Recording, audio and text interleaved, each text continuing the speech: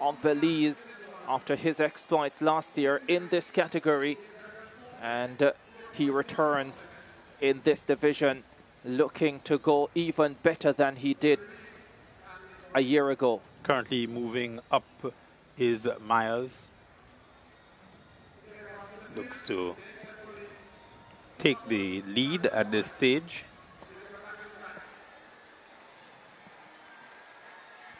So he's running very comfortably at the top of the pack. Myers of Belize, Love, Joseph of the Turks and Caicos Islands, Jalen St. Louis, Grenada, Jaden Alexander, Trinidad and Tobago, Wendell Bade of Aruba, Ruben Roten, Martinique, Cameron Adkins, Bermuda, Sekani Brown, Jamaica, Gianluca Bortoli of Bermuda, Nyan Davis of Dominica, Carlos Brisson, St. Martin, Shamar Green, Jamaica, Isaiah Alder, Trinidad and Tobago, and Adriel Mitchell of Grenada. So Dimitri Mars of Belize with the early lead in the under-17 boys, 1,500 meters. Mars won the double last year, the 1,500 and the 3,000. Returned to Belize to a hero's welcome.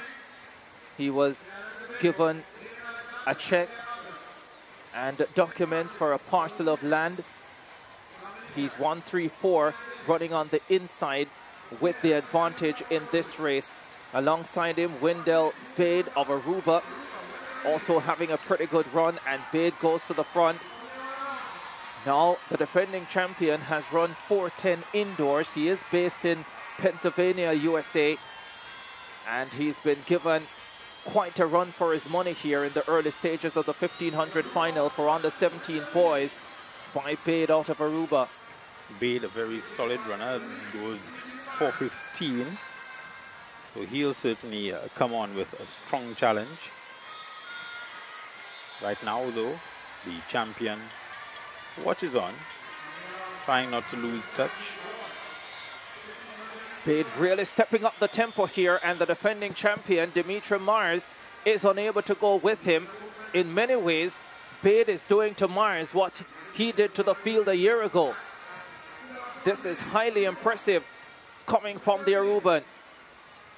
And now maybe Mars is starting to respond. He's taken the sting out of the field, but the question is how long he can maintain that kind of pace and hold on to that lead. It's sometimes wise for you to be able to sprint out ahead of the field if you can hold it. We've seen successful 1,500-meter runners do so, but as they take the bell here, it's going to be tough for him to hold on to that final 400, especially with people giving chase. Bade has the advantage for Aruba. The Jamaican Shamar Green moves into the silver medal position. The defending champion, surprisingly, struggling in third position at this stage. Sekani Brown, the second Jamaican, holds fourth spot. This is quite a turn-up in the 1,500 final for under-17 boys. Wendell Bade of Aruba, 200 meters to go. It's Shamar Green who will be chasing him. Dimitri Mars is struggling badly here. He's in fourth position. Shamar Green senses that he can chase the Aruban, and he starts to do so. 110 meters to go. It is Bade of Aruba. Shamar Green of Jamaica steps forward. Sekani Brown, the second Jamaican, in third. I don't think Bade has anything left. He's looking around now, thinking about just silver. Shamar Green of Jamaica from nowhere comes through to win the under-17 boys 1,500. Bade of Aruba gets silver. Sekani Brown of Jamaica gets bronze. And the defending champion, shockingly, finishes in fifth position. That is the biggest shock on day one of the Caribbean Games. He's run 4:10 indoors for the 1,500 meters, so it's not that he hasn't been in good shape this season. That is really shocking as Green of Jamaica lands gold. Faded really badly, did Myers. Shamar Green, though, timed his run well. He held on in that chasing pack, never too flustered, never tried to get caught up with trying to chase the race. Just ran his own race and let it come to him. And did indeed at the end come to him with the young man from Aruba but trying to go out a little bit too hard and unable to hold on to the lead.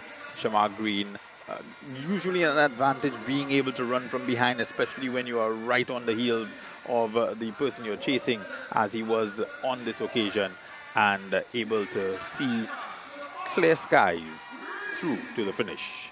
I guess that is a lesson in learning to run your own race, because that's what Shamar Green did. Didn't get caught up with the fast early pace by the Aruban or by the defending champion Myers.